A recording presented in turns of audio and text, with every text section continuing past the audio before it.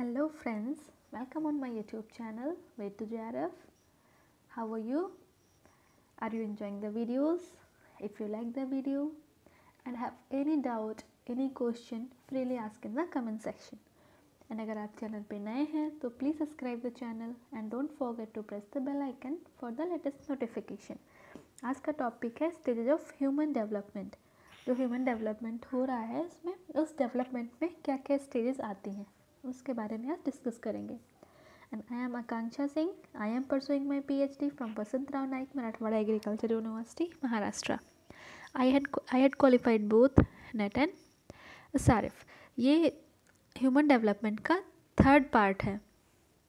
तो इसके बाकी फर्स्ट एंड सेकेंड पार्ट का जो लिंक है वो डिस्क्रिप्शन में दिया है, तो आप उसको भी ज़रूर चेक करिएगा. Way to JRF, let's crack it. Now start the video. At the time of birth, the child's body is in an initial stage of development. The baby is neither sufficient strong and nor fully mature. ये बता रहा है इसमें कि at the time of birth के time पे जो child की बॉडी है वो बिल्कुल इनिशियल स्टेज ऑफ डेवलपमेंट होता है. मीन्स वहाँ से डेवलपमेंट स्टार्ट होता है. बस initial means just started. Birth पे चाइल्ड की बॉडी का जो है वो डेवलपमेंट स्टार्ट हुआ है. सो यही बोला है कि बॉडी बेबी इज़ नाइदर, और बर्थ के time baby is neither sufficient strong भी नहीं होता है और फुल्ली मैच्योर भी नहीं होता है. तो डेवलपमेंट में क्या क्या चेंजेस होते हैं वो हैं change in size, change in proportion, changes in features, changes in motivation. ये कुछ चेंजेस हैं जो डेवलपमेंट के प्रोसेस में, जब भी डेवलपमेंट की प्रोसेस हो रही है उसमें ये चेंजेस अकर होते हैं. ठीक है, तो अब इनके जो चेंजेस हैं इनके बारे में डिटेल में डिस्कस करेंगे. Change in size. सबसे पहले चेंज इन साइज. अगर साइज में चेंज हो रहा है मीन्स आप उसको मेज़र कर सकते हो.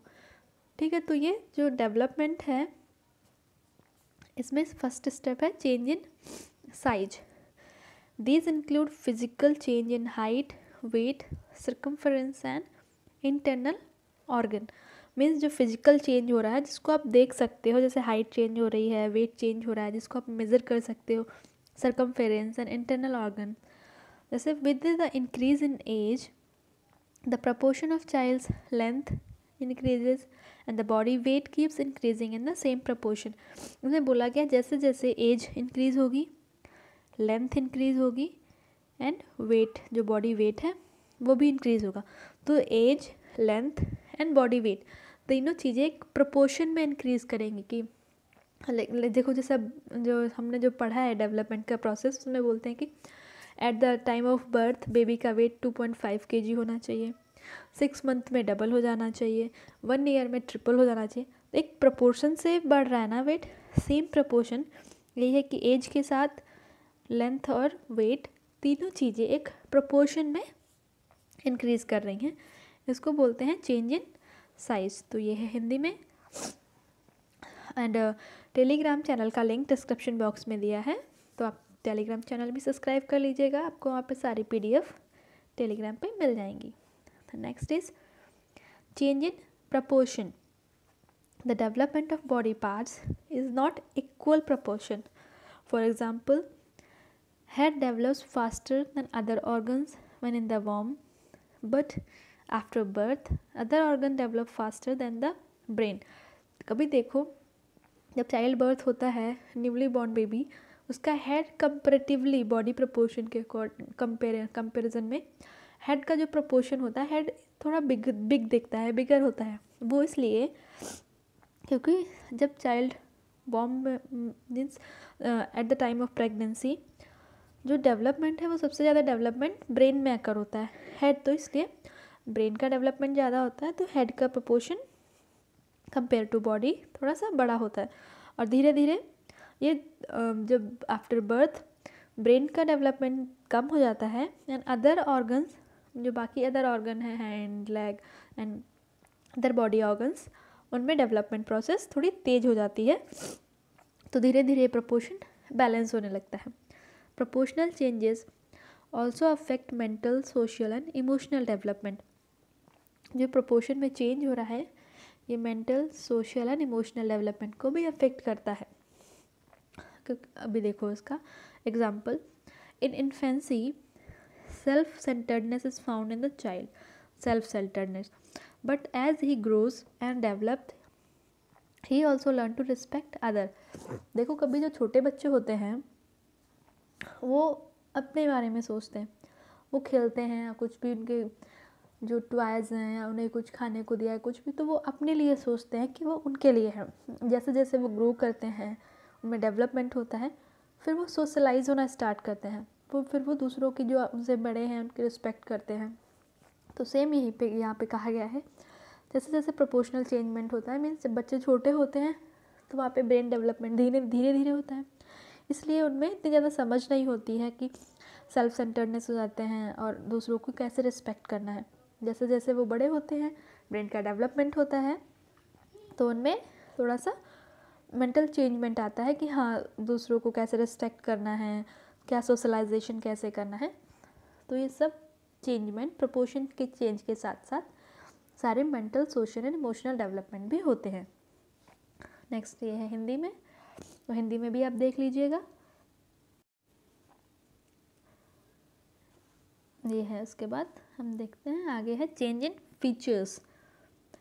तो next, during development changes in features like change in colour, form and that this include loss of teeth, hair, clear speaking skill instead of babble and the ability to walk instead of crawling. यहाँ पे दिया है कि जो feature changement आता है उसमें होता है change in colour, form and like giant means length. देखो कुछ लोग होते हैं उनकी हैंड जो लेंथ होती है मीन्स हाइट होती है बहुत ज़्यादा हो जाती है, कुछ डॉफ रहते हैं जिनकी लेंथ या हाइट कम रह जाती है, तो ये सब चेंजमेंट होते हैं। इसमें लॉस ऑफ टीथ, जैसे जैसे एज बढ़ती है, ओल्ड एज में देखो टीथ लॉस हो जाता है, हेयर कलर चेंज हो जाता है, स्पीकिंग स्किल, लाइक जब बच्चे छोटे होते हैं वो बैबल करते हैं, वो साफ या क्लियर नहीं बोलते हैं, धीरे धीरे उनकी जो स्पीकिंग स्किल है वो भी डेवलप होती है। Ability to walk instead of crawling, जब बच्चे छोटे होते हैं तो क्रॉल करते हैं, उसके बाद फिर चलना सीख जाते हैं। सच changes are influence by learning and maturity. ये सब जब चेंजेज जो ऊपर हो रहे हैं ये सब इफ़ेक्ट है लर्निंग एंड मैच्योरिटी का। वो जिस बच्चे जिस टास्क को सीख रहे हैं उसमें बार बार सीखते हैं, उसको वही सेम टास्क बार बार करने से उसमें मैच्योरिटी आती है। तो ये जो भी ऊपर चेंजमेंट हो रहे हैं, जो फीचर्स में जो चेंजमेंट हो रहे हैं, ये इफ़ेक्ट है लर्निंग एंड मैच्योरिटी का। जितना ज़्यादा बच्चे मैच्योर होंगे, जितना ज़्यादा सीखेंगे, उतने ही उनके फीचर्स चेंज होंगे, साफ होंगे। ठीक है, तो ये है हिंदी में फीचर्स में बदलाव कि फीचर कैसे कैसे चेंज हो रहे हैं। ठीक है, अभी नेक्स्ट है change in motivation. There is a noticeable change in motivation as a child move from infancy to adulthood. जैसे जैसे चाइल्ड जो है इन्फेंसी से एडल्टहुड में मूव करता है, उसके जो इंटरेस्ट हैं, उनका जो मोटिवेशन है वो चेंज होता रहता है। लाइक इन्फेंसी में बच्चे को कुछ पसंद है, धीरे धीरे उसकी वो लाइक्स या डिसलाइक्स वो चेंज होती हैं, एडल्टहुड में उसको कुछ और पसंद है। The same example, a child में ईट आइसक्रीम और watch TV in exchange of study. Means जब बच्चे छोटे होते हैं इन्फेंसी में, बहुत ज़्यादा समझ नहीं होती, तब उनको आइसक्रीम खाना या टीवी देखना या गेम खेलना ये सब ज़्यादा पसंद होता है इन एक्सचेंज ऑफ स्टडीइंग। जैसे जैसे वो बड़े होते हैं, उन्हें समझ आता है, तो फिर वो जो सोशलाइज होते हैं तो समझ आता है कि अच्छा स्टडी भी ज़रूरी है। तो they are motivated by social and economic factor. Social और इकोनॉमिक फैक्टर्स, जो उनके आसपास जो सोशल इन्वायरमेंट है, उनके इकोनॉमिक फैक्टर्स हैं, ये भी एक रोल प्ले करते हैं उनको मोटिवेट करने में।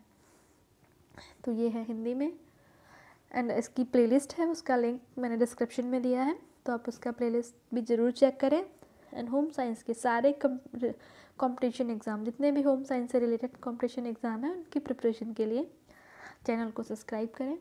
एंड थैंक यू, अगर आपको वीडियो पसंद आया हो तो प्लीज़ लाइक करें, शेयर करें एंड चैनल को सब्सक्राइब करें।